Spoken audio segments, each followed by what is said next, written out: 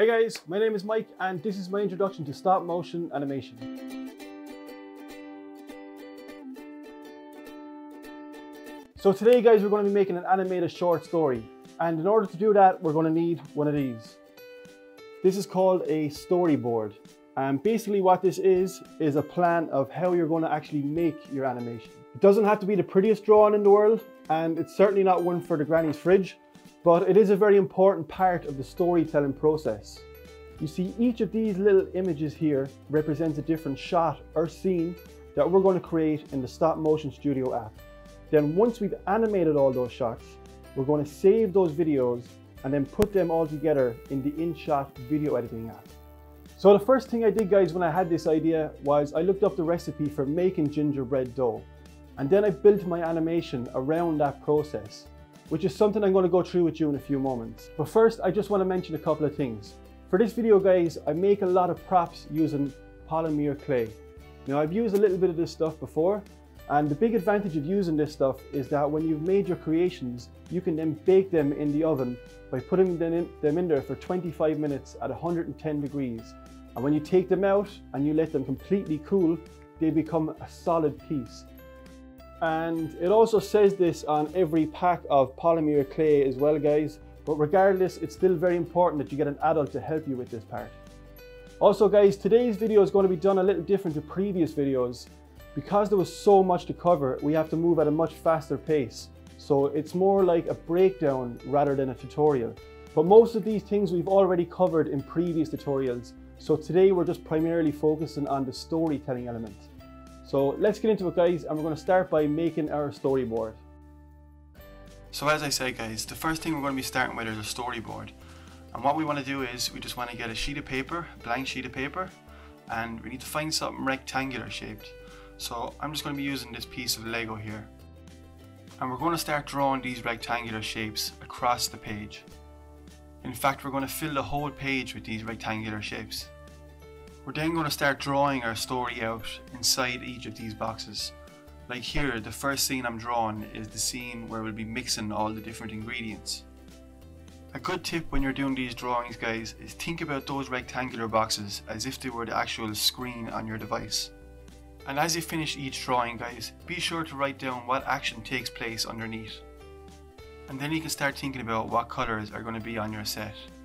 These decisions are never final, but it does give you a good idea of what colour things might be later on, especially during the model making phase. So now I'm going to continue on drawing from left to right, drawing images into those boxes that's going to help tell my story. So we can see here in the first shot guys, is the shot of the mixer. And then I have a close-up shot where I'm mixing all the dry ingredients, and then I add all the dry ingredients back into the mixer before wrapping it up in cling film and placing it into the fridge for 30 minutes. That's when we do a close-up on the clock. Then we roll out our dough, we cut out our gingerbread man shape, and then we bake that in the oven. We're then going to use these icing tubes to decorate the gingerbread man before he runs off. At which point I slam my hand down on this red icing tube, and then it's going to squirt all over the screen, which is going to slide downwards and reveal Merry Christmas.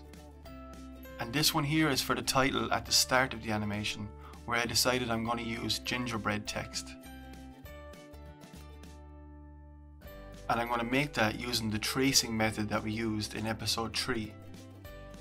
So this is the drawing I'm going to trace, and I'm going to roll out this gingerbread coloured clay, and I'm going to trace over that using this blunt pencil.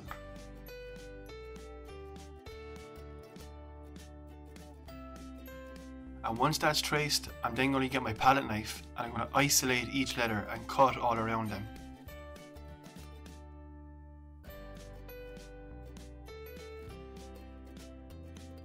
I'm then going to get a brush with some really hard bristles and I'm going to dab each letter, and that's going to create a gingerbread texture on the letters. As you can see here on the letter N. I'm then going to decorate the letters using some white and some green and some red, and I don't really know exactly what I'm doing here, so I'm just kind of going with it.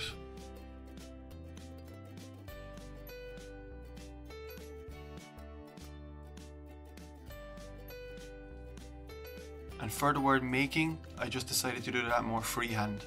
So I just rolled out these small pieces of clay and curled up each end. And for the letter A, I'm using this light blue. And I'm just using the tracing method again. And this time I'm going to decorate it using these small white dots. So now that all the letters are done, it's just a case of moving them around and finding the best position for the animation.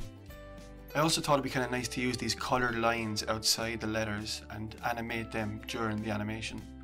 And I'm going to do that by cutting a small piece off each one in between each picture, so it looks like they're getting smaller. And I also have the onion skin turned on here so I can place them back exactly where I took them up. And I'll give the gingerbread man text a little bit of movement too. So then I end up with something that looks like this. So we're going to be using cardboard to make the kitchen countertop, and I just thought I'd show you because there's two different types of cardboard you can get. There's thick cardboard like this, which is great for making walls or solid structures, but it's not the easiest to cut with scissors. So for most other things I'd always use this smaller, thinner cardboard. So we're going to start building our set now guys, and I'm going to cut down one side of this cardboard box here and it should open right up. Then I'm going to lift all the lids upright and use some sellotape to bind them all together. Then I'm going to add this little box shape for our countertop, and then I'm going to start sticking down these slabs of scrap clay. And the reason why I'm doing this guys is because it'll give the other clay something to stick to, but also I'm going to overlap the top of the wall here so that everything will stay in place during the animation. And here is all that other clay guys that I have already pre-rolled. And I should mention guys, I'm using plasticine here for doing the walls. So we're going to start at the top and start putting down these slabs of green. And then I'm going to do the same thing at the bottom with the white the whole way across. And I'm just going to use my ruler and my palette knife to cut a line across and just remove all the excess white. And for the tiles on the kitchen wall, I just made this rectangular shape using some light cardboard, and I'm just going to use that as a stencil and cut out all the black tiles. Then I'm going to place them across the wall and try and keep it as even as I possibly can. And finally I'm going to put those blue slabs across the bottom where the drawers are going to be. As for the countertop guys, if I mix this white and grey halfway together, I end up with this marble effect. So that's what I'll be doing, but on a much larger scale. And then I'm going to roll it out and try and make it as wide as I possibly can. Then I'm going to come in with my steel ruler and just cut a straight edge all the way around. So I end up with something that looks like this. Then we just place that on our set. Then using cardboard as a stencil again, I'm just going to cut out these white lines that I'm going to put between the green and the white on a set, just to take the ugly look off the dividing line. For the cabinet doors and drawers, I'm also using cardboard as a stencil, just to keep all the doors the exact same size and just to make things so much easier guys. I'll use my palette knife to round off the corners and then do the same thing for the drawers. So now I'm just going to cut some handles and I'm going to try and keep them all the same size. And when I'm placing them on the drawers, I'm thinking about how I want them to look on set. Lastly then guys, I'm going to get a toothpick and I'm going to twizzle the toothpick at the top and at the bottom of the handle, where the screws would be. Now we'll just go back and place them on our set. Next guys, I'm going to be working with balsa wood. It usually comes in a bag of random shapes and sizes, but I'm going to be focused on these ones here that kind of look like floorboards. So what we're going to do first guys is get a ruler and a marker, and we're going to start drawing floorboards onto the balsa wood. Then I'm going to get some watered down yellow ochre acrylic paint and just going to stain the balsa wood. Don't colour it completely because you want it to look like an actual floorboard. So I made 4 of these in total, and whenever there's a little bit of the floor showing in the animation, I can just interchange these to hide it. So for the mixer, I just did this really rough drawing, and I know that I need the mixer to open at the halfway point, and I also need the beater to be able to do a full rotation. So first I made the basic shape using aluminium wire, and then I covered the top and the bottom using tin foil. Next I roll out some red polymer clay, and you can already see the difference in texture with this stuff compared to plasticine. So then I cover the top and the bottom of the blender and cut off the excess. So for the bowl of the mixer, I'm going to cover the top of this glass with Vaseline. Then I'm going to roll out some clay and cut the edges straight on each side. Then I'm just going to roll the glass along the clay, and then I'm just going to cut off the excess. I'm also going to trim a line across the very top as well, so that we have a nice straight edge. Then we're going to add a base for the bowl, and we're going to put some clay on the beater as well, and we're just going to fine tune that with the back of the brush. So next guys, we're going to bake these in the oven for 25 minutes, and we're going to put the whole lot in, the glass and all, and when it comes out it should look something like this. Now normally I would always say when I take something out of the oven, let it cool completely before even touching it, but we need to try and remove this glass as quickly as possible. So what I'm doing is I'm just pulling the bowl and twisting the glass, and because that Vaseline is there, we're able to release the glass and it gives us a perfect bowl. And once they've completely cooled, I'm just going to come in with some silver acrylic paint, and I'm going to paint the bowl and the beater. So next guys, we're going to make all our ingredients, and we're going to do that using a lot of polymer clay. And you can see here I used a stencil to make this sugar bag. And I also made this butter knife along with some butter, which was probably the more difficult things to make. And I made a plate to put all the dry ingredients on. Here I made our shakers for our ginger and our allspice. Then I made a measuring cup using the handle of the brush as a mold. And I did the same thing here for making this ramekin also. And I used the very end of the handle to create the hollow in the spoon, and I used a toothpick to create the texture on the cinnamon. And I also made these shapes here guys, which I'm going to swap around during the animation to make it look like the sugar is pouring out of the bag. And I did the same thing as well for when I'm pouring the cup of molasses. And just to give these shapes more of a sugary effect, I decided to cover them in PVA glue and then dip them in a big bowl of actual brown sugar, and then I just left them to dry. And for the gingerbread dough guys, I mixed some brown with some yellow, and now I'm just going to make some props that I can have on the countertop in the background during the animation, just to make the kitchen look a bit more realistic. So first I made these 3 jars, and then I made some kitchen roll using some polymer clay and some actual kitchen roll. I also made this cup holder and 3 cups that I molded again on the top of the brush, and I just trim around the top of it using the palette knife to get that perfect straight edge. Then I made a bread bin using some tin foil as a filler, and I also made a kettle that I'm going to use in a later scene. And again, I'm just using the tip of the brush to create that hollow in the spout. And lastly, I'm just going to bake all these props in the oven. So this is going to be the first scene that I'm animating guys, and then immediately after this we're going to do the mixer scene. So you can see here I have everything laid out, and whenever I'm adding ginger in the scene, I'm just going to use a small bit of actual ginger.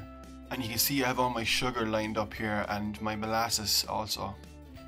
So the first thing we're doing guys is adding the flour, and in my right hand I have actual flour that I'm slowly adding during the animation, and the same goes for the ginger and the allspice. So here's how it looks on the Stop Motion Studio app, and I'm just moving my hand a small piece at a time. And that's why having the onion skin on is so important guys, so I can see my previous picture and it's easy for me to line my hand up exactly where I left off.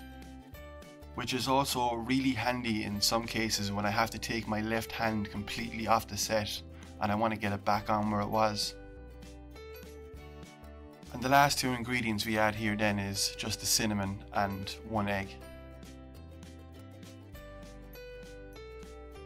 So next we're going to mix all our ingredients in the mixer. And here's how the set looks, guys. I got the light shining over the set and I got my camera set up, and here's how it looks on the actual device. So we start off by opening the mixer, and now I'm pouring the sugar, and you can see I'm swapping out each of those sugar lumps that we made to make it look like it's pouring out of the bag. And when I swipe down for the butter, in between the picture I just cut the butter in half so it looks like I just get it all in one clean swipe.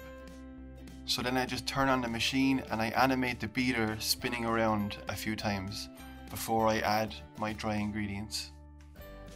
And lastly then, guys, I pour the molasses. So you can see here me swapping out each of the molasses as it's pouring in. Then I get a few pictures of the beater spinning around before I remove the bowl completely. Next, guys, we're just going to pour the dough onto some cling film, and this is a pretty straightforward shot. I just pour it into the center and then pull in each corner. So next, guys, we put the dough into the fridge, but first we need to make the fridge. And I did that using some cardboard, and I used some white plasticine for the interior of the fridge. Then I used the scissors to create the fridge door.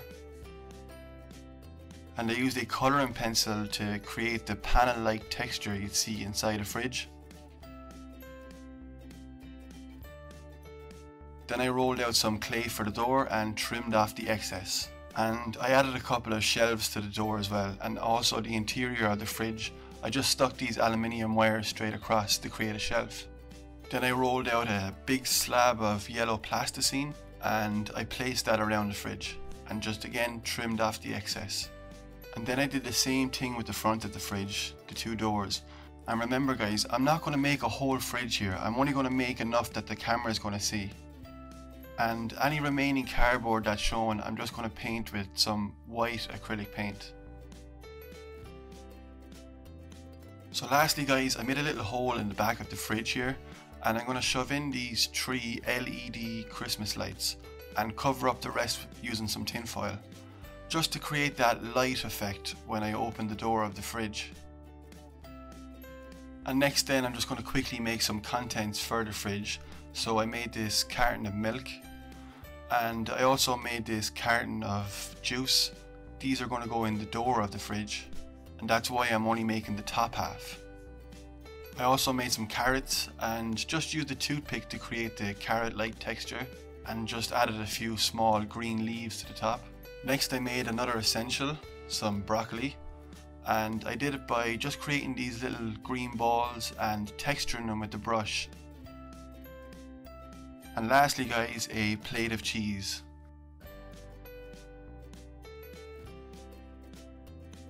And now we're going to animate the dough going into the fridge, and then we're going to immediately animate the dough coming out of the fridge. So you can see me going around the back of the set there, turning on the light just as I open the door of the fridge. So while the dough is resting in the fridge for 30 minutes, we're going to have a close-up of the clock counting down, and then we're going to come back in and remove the dough. But we're going to do this in 2 separate scenes, guys, and later in InShot I'm going to cut this scene in half and place that close-up of the clock in the middle.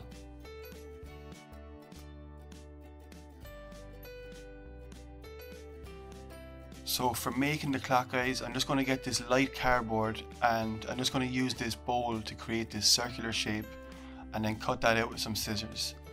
Then I'm going to roll out some black plasticine, place it around, trim the excess off the back. We're going to add another white circle and just going to add these little shapes for the numbers on the clock. Lastly, guys, I just made the hands of the clock using a small piece of aluminium wire. And I'm also quickly going to make this smaller clock which we saw in the background of the fridge animation. And for the clock scene I have the device looking down, and I also put the clock on some green paper to match the green on the wall. And I'm just going to slowly animate the big hand 30 minutes while also slightly animating the small hand also. So in this next scene, guys, we're going to roll out the dough and we're going to cut the shape of the gingerbread man. So here I have a roller, I have a gingerbread cutter. I also made this tray for when we're putting them in and out of the oven later. and I also made this sieve that I shaped using a golf ball.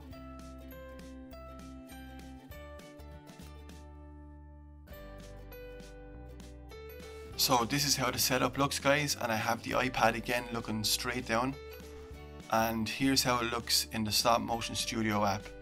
So see here with this sieve of flour, guys, I have the sieve in one hand and I have flour in my right hand, and I'm just slowly adding flour onto the set, trying to get my hand back in position and then taking another picture. And when it came to actually rolling out the dough, guys, I just took the dough off the set and rolled it with a bigger roller before placing it back on the set and then taking my next picture. And the same here, guys, the gingerbread shape is already cut and it's just a case of me removing the excess dough. And when you play that in stop motion, here's how it looks.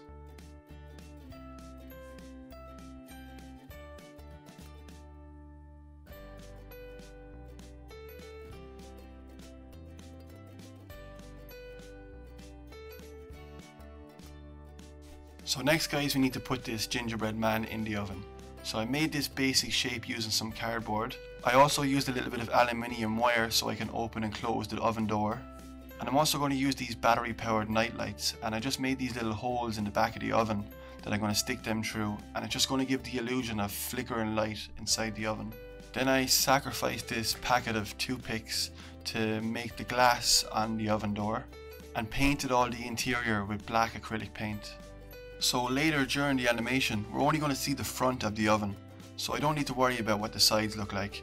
So I roll out this green polymer clay for the front of the oven, and I then use my palette knife to cut out the door, and I'm also going to cut out where the glass panel will be on the door. Then for the hob of the oven, I just got these two circular shapes, one slightly smaller than the other, and I'm going to use them as the four hobs. So first I just traced them onto some light cardboard and then cut them with some scissors before putting them in place just to see how it looks. Next I'm going to cover the cardboard using the same polymer green I used on the front of the cooker. And then I'm going to cover each hob with black polymer clay. Then I rolled out these lines of grey polymer clay that I'm just going to place around each hob.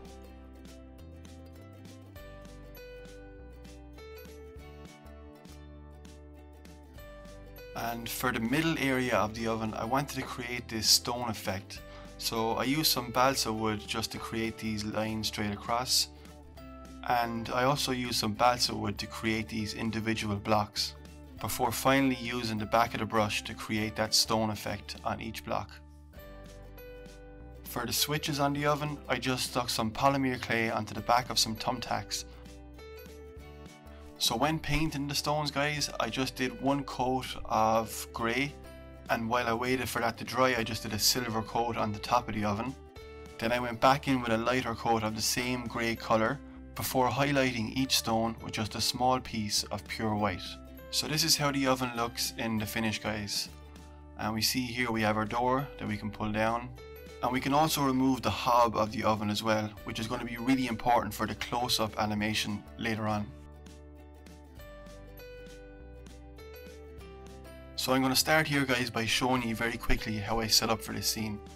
So because it's from a slightly different angle, I'm just going to use some cardboard and some carded paper, and I'm just going to create this different angle in the kitchen. And once I have everything in place, this is how it looks.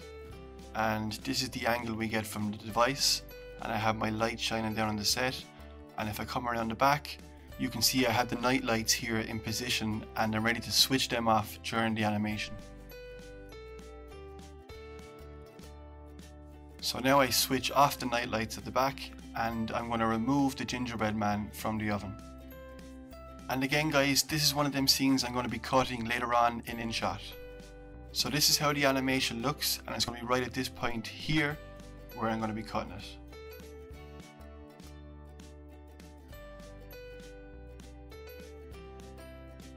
So next is like a semi close-up of my hand reaching in and turning on the oven.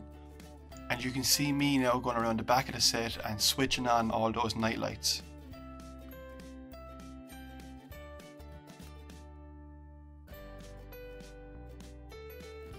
Then I'm going to put my left hand back in position and continue on the animation. And I'm going to do the same thing now guys, turning off the oven. But first I need to put the gingerbread man in the oven because that's where he's going to be at this point in the animation. And here's how that animation looks then guys.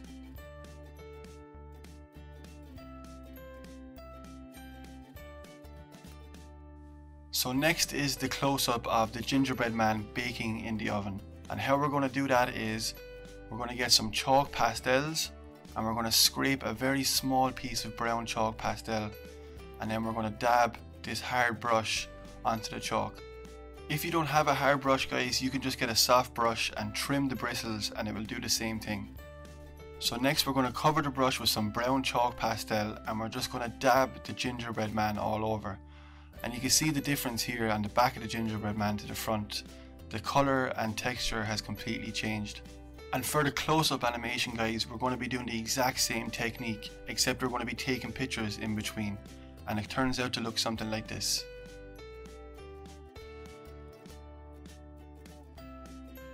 So next guys, we're going to make up some decorating tubes for decorating our gingerbread man. So I'm going to make a red, a blue, a green, a white and a black. And I'm just going to use this toothpick to create the cap and also to create the little hole in the nozzle. So next guys, I'm just going to create an animation of my hand removing each colour, and then I'm going to cut those videos every time that my hand has left the screen. I also remove the colours in accordance to how I'm decorating the gingerbread man. It's important that I do this because I'll be cutting all these scenes and putting them together later on. So first the red, then we decorate them with the green, then we decorate them with the black, then we decorate the white, and then finally the blue, and that's when the gingerbread man runs away. So the next shot is a close-up of decorating the gingerbread man using the decorating tubes. And you see the green I'm using for these buttons here, I'm organising them from smallest to large, and I'm just going to swap them out during the animation. And I'm doing the same thing for the gingerbread man's mouth with 3 different pieces that I'm going to swap in and out during the animation. And this will just give the illusion that the icing is pouring out of the icing tube. So I'm just about to start the animation here now, and I'm just showing you that I have everything in place so I can find them easily and swap them out during the animation. And you can see I even have the white icing lined out exactly how it's going to appear on the gingerbread man.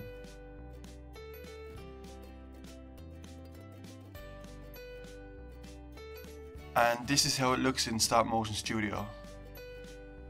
So you can see when my hand gets there, I just swap it out for one piece, and then I'm going to take a picture, then I'm going to swap it out for the bigger red piece, then I'm going to take another picture, and then I'm going to come in with the last piece and then take another picture, and it will just look like it's blobbing out of the icing tube. And now I'll just do the same thing with all the other colours.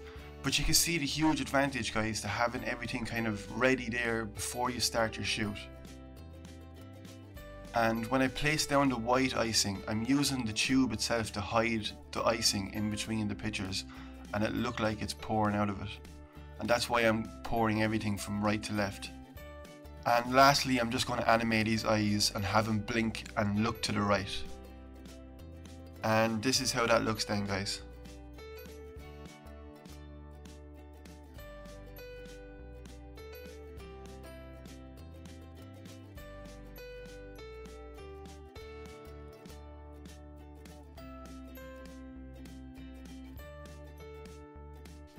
So this is the last scene then before the end title, and you can see here I'm after carving a window in our set. I have this little mountain placed outside the window that the gingerbread man is going to run down. And you may recognize this guys, this is the background set that we used in episode 2, and I just have this plastic box here holding it up. So I'm just going to do a quick test here to see how it looks on camera. And as my hand moves to the right, we see the window is open and the gingerbread man is running down the hill. I also made this small little armature using some milliput and some aluminium wire that I'm just going to stick to the back of the gingerbread man as he's running down the hill. And we're only going to see the back of him of course, so you can see I get a little bit of movement here with the arms and the legs. So at the end of this scene, guys, I slam my hand down on the red icing tube, and that's why I have this wire here feeding through the set, and it's going to come up through the counter right around here, and I'm going to angle that towards the camera, and I have all my red clay here rolled out ready to add onto that wire. And we're just going to take about 3 pictures, and it's going to give the illusion that the red icing is coming towards the screen. And this is how the set looks just before the shoot, guys, and you can see I added some curtains to the window as well, and I sellotaped some aluminium wire behind the curtains, so this way I can animate them using stop motion and make it look like the curtains are blowing in the wind. So the first colour I'm adding here is red, and it's super important that I put this in the exact position where I have that wire, so when I slam my hand down on it at the end of this scene, that the wire is in place and it looks like it's coming directly out of the tube. And then I just add in all the other colours, and it doesn't really matter where exactly I leave them on the counter. So this is the part where I come in with the blue icing tube and he's going to be gone. So what I'm doing is I'm just putting down little crumbs, and now I come in, I'm looking for him, and as I'm moving to the right, you can see I have to move around the back of the set and animate the character, and then come back around and try and get my hand in position, and of course get a little bit of movement in them curtains also. So unfortunately, guys, my screen record did stop in a couple of seconds, but I did get just a little bit of me digging out the wire, and you can kind of get the idea of what I'm trying to do here. So you can see the first bit of wire coming out there, and I think I have about 5 different wires there altogether. Now I can show you the actual frames themselves, which are these 3 here, and when we play the animation in real time it looks like this.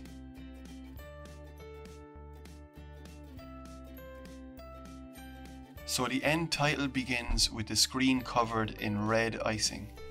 The icing is then going to drop from the top to the bottom of the screen and reveal the words Merry Christmas. So in order to get this shot, guys, I took a pane of glass from a TV unit. Don't use any glass, this is the glass that's kind of rounded on the sides, so it's safe to use. And I have it standing evenly on these 4 pillars that I made with Lego.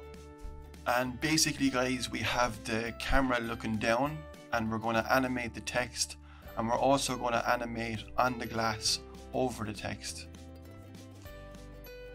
So this is how it looks through the phone, and you can see I have plenty of room there to put my hand in underneath and animate the text. And this is the clay then that's going to be dropping down the screen, and I have that on some paper as well so that I don't smudge the glass during the animation. So now I just place that clay over the text and start taking pictures. And I'm just going to slowly start moving it downwards to reveal the text. And once the text is starting to come into view, I'm just going to move the letters slightly, just to create a little bit of movement in the letters also.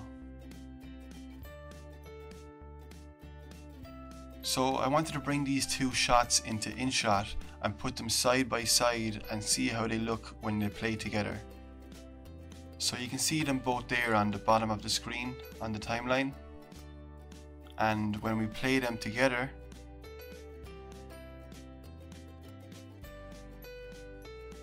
you can see that the transition there looks just fine. And if I scroll back along the timeline, I just want to show you again exactly how they transition from one shot into the next. So one more thing, guys, I want to show you in the Stop Motion Studio app. When you're doing an animation like this that has multiple shots from different angles, it's much easier to do each shot as an individual project in the Stop Motion Studio app. That way, if you have to edit a shot, you can just go in and easily do so. So now we're going to bring all our animations into InShot and start putting all our shots together on the timeline. So the first thing I'm going to do is I'm going to cut this shot here with the mixer around the midpoint, because I want to add in that shot where I'm mixing all the dry ingredients and then go back to the mixer. So you can see now on the timeline, I'm going to move the dry ingredients into the middle, and now when we play, it's going to cut to the dry ingredients. And then as soon as this shot is finished, it's going to go back to the mixer shot and play out the rest of that animation.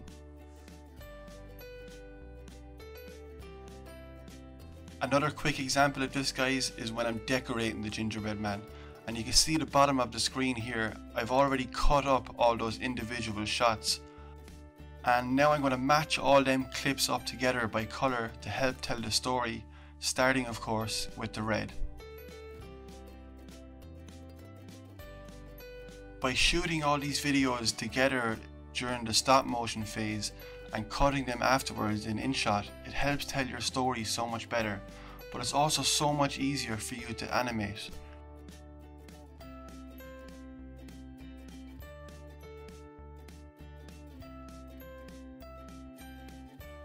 And I'll show you what I mean now, guys, that I have all these scenes cut and they're all side by side. So here I reach for the black decorating tube and then I decorate him and then I place it down. Then I reach for the white and then I decorate him again. But you know, guys, from watching me that these are 3 different shots. We just cut them up and put them together to help tell that part of the story. So this is what it looks like on the timeline with all the different shots there. And you can see I've done the same thing with the fridge. I cut the fridge halfway through the scene and I put that 30-minute clock in the middle.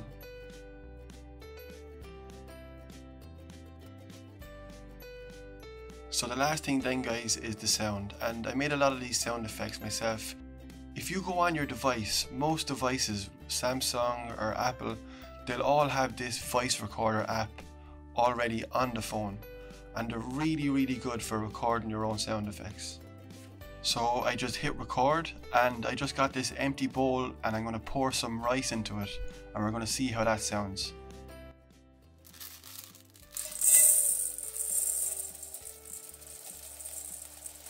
So I'm going to use this sound effect when I'm pouring the sugar into the bowl.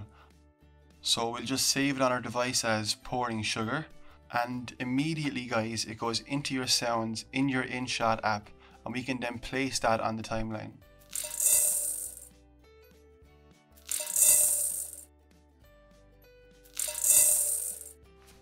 So another quick example, guys, is when I swipe the butter with the knife on the plate.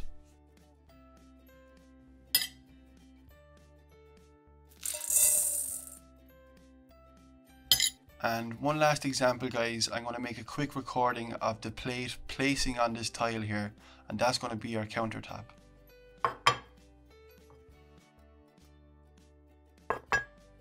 So that's how I created about 90% of the sound effects that I used in this animation, and you can see them all at the bottom of the screen there now. That long clip at the top of the timeline is the music that we have playing throughout the animation.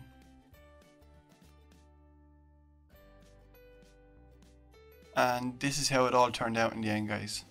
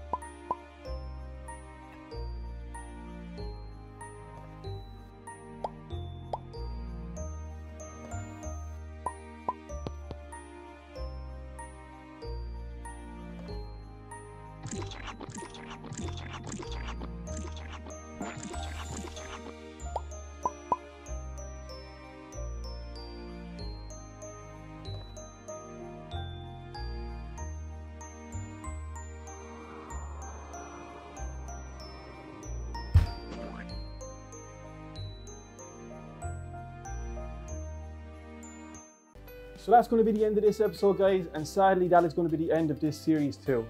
So hopefully this series gave you a little bit of insight to the different materials and different techniques used for making stop motion animation. And I really think once you know the materials that you can use, you're only limited by your own imagination. So download the app, guys. It's called Stop Motion Studio. Give it a go. You might surprise yourselves. Thanks for watching, guys, and stay safe.